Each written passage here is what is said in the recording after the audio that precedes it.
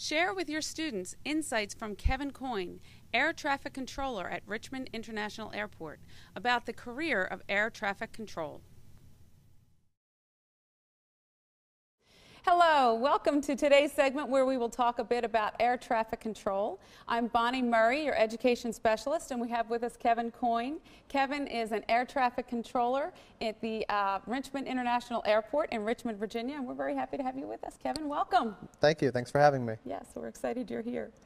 So how did you become interested in air traffic control? Can you trace back to things in your youth where you can see links to where you are now?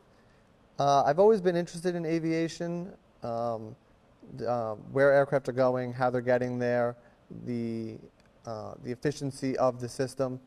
And one of the things I like about the job is that it's different. Every single day is different. One day will be a nice, beautiful day with weather. Another day there will be delays. Aircraft have sometimes maintenance issues or the inability to travel someplace, or weather will shut down a way that they can go, or the airport that they're going to might not be able to accept aircraft due to weather, and that allows a challenge. It gives me something different to do and something to look forward to every single day. It's not the same thing day in and day out. So I've always kind of been bored with the same thing every day. So to be afforded the opportunity to change it up and having to solve problems and figure it out is a real refreshing thing to do. Yeah. So there are a lot of different variables that can come into play, and from day to day, those are always changing, and from hour to hour, I guess in some circumstances, they're changing. Hour to hour and day to day, there are plenty of challenges and changes that occur in the system that make it fun and exciting to do every single day. Yeah, and I guess you leave with a great sense of accomplishment at the end of each day as well. Everybody gets to where they want to go. It's a good day. Right, that's a good part of it too. Okay. So what did you actually have to do to become an air traffic controller? I went to school, to what they call a CTI school, which is the College Training Initiative. It's a joint program that the FAA has, the Federal Aviation Administration has allowed certain colleges to be able to provide air traffic classes that give students the abilities and the knowledge in order for them to be able to do their job and to be well trained. So when the Federal Aviation Administration does hire them, they will be able to go to the training academy that the FAA has in Oklahoma City and learn the skills that they need and the rules and regulations of the job.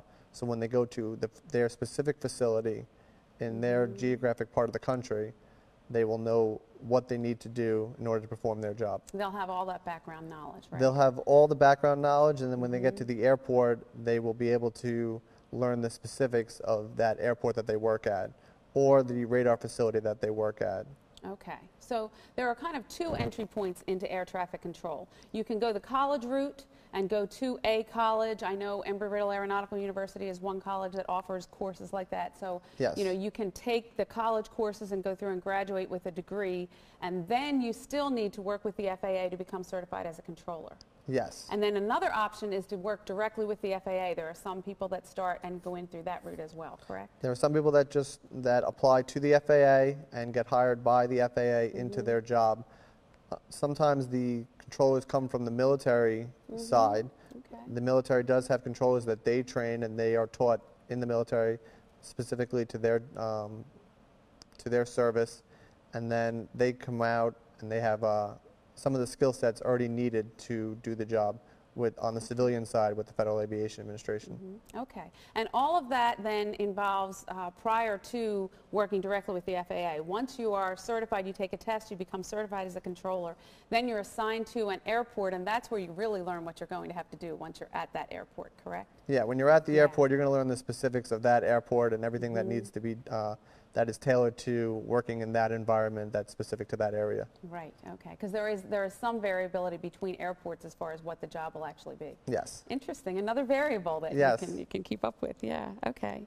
So when you are at work in the tower in Richmond, what is it that you're actually doing? Well, we sit up in that tower and we move aircraft around the airport environment.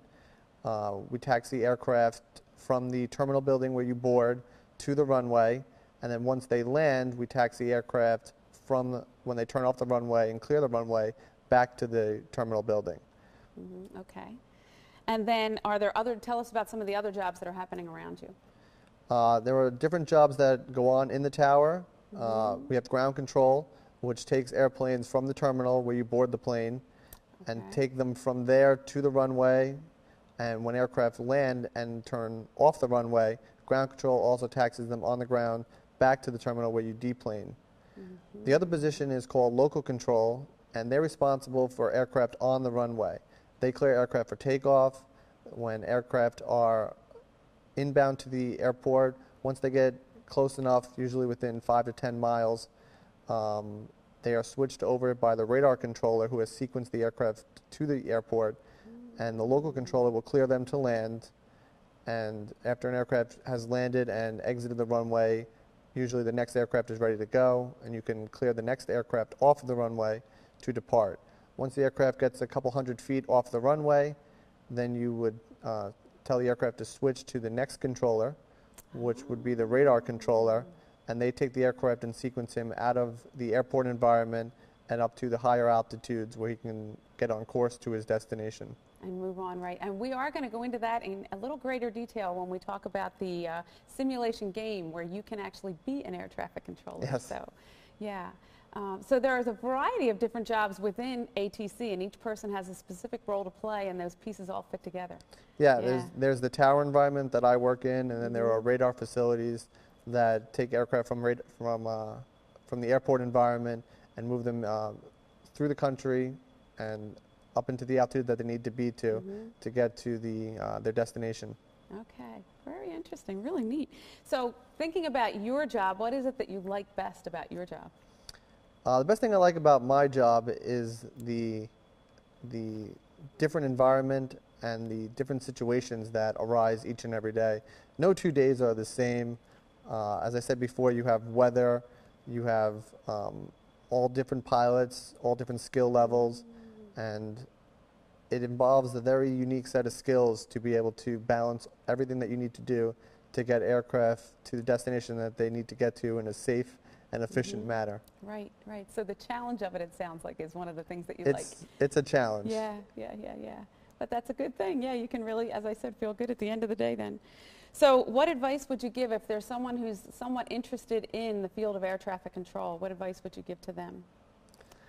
If someone was interested in air traffic control, I think it's a great field to get into. It's unique, it's dynamic, it's always changing, and it's growing with technology. And it's an exciting field that challenges you every single day, that makes you feel like you've accomplished something at the end of the day, and you've helped a lot of people get to where they want to go, and you've made it a safe system. Right. Very good. Yeah, that sounds like a really exciting job. Well, thank you, Kevin. We're going to talk a little more about how you can play the role of air traffic controller, how you can get a little practice with a simulation game. So stick with us, and we'll get to that simulation game shortly.